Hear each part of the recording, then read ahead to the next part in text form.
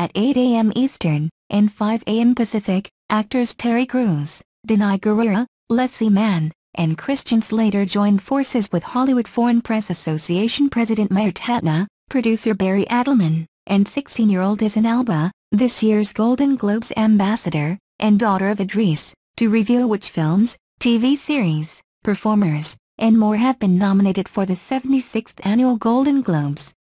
The resulting list was both predictable and surprising, as the Globes are wont to be, replete with established favorites and untested upstarts.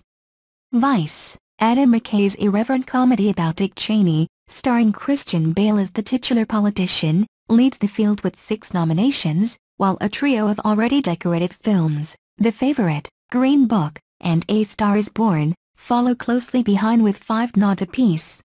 Mary Poppins Returns also fared well in the comedy musical categories, as did Spike Lee's Black KK Klansman, while Black Panther made a strong showing as well, attaining a Best Picture nom as well as 2 other citations.